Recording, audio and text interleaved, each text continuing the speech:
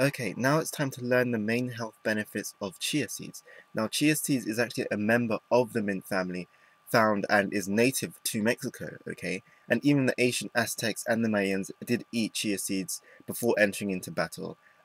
Just like with the whole granola and muesli kind of stuff, they used to eat that quite a lot just to be able to conserve and have a lot of energy, giving them enough endurance to last throughout their battles. Okay, the good thing about chia seeds is that it also helps to control your appetite when you're consuming food, and if you're the type of person who is struggling with weight loss.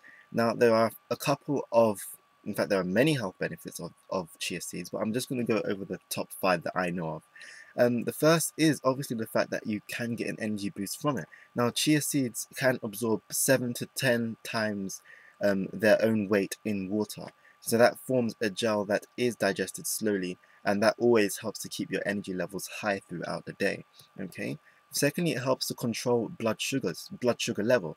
Okay, so by preventing and even treating diabetes, that's all about blood sugar control. So, and being able to regulate your insulin as well. And chia seeds themselves can actually aid in the treatment of diabetes in the fact that your blood sugar level doesn't rise that high when you do eat them. So if it was to, even though it's not, even though you can't really, yeah, even though it's not really like the kind of carbohydrate that would increase your um, that would increase your GI or the you know the index, the glycemic index of the specific food won't actually go up that high, due to the fact that it doesn't raise your blood sugar level that much. And well, like I said earlier, it helps you in terms of controlling your weight, and that's due to the fact that it takes longer to absorb, and it is also metabolized very slowly.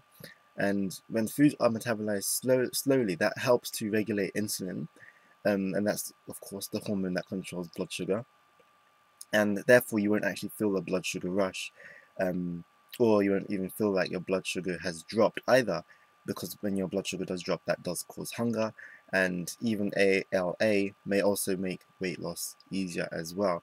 Now, it also helps to keep your gut in check, and that's due to the fact that chia seeds are quite high in fiber, and fiber is obviously great for bowel regulation and overall gastrointestinal health. So you can also use chia seeds to help reduce the heartburn that you do get. You can reduce the pain of your heartburn. But more importantly than that, it does keep your digestive tract healthy and clear.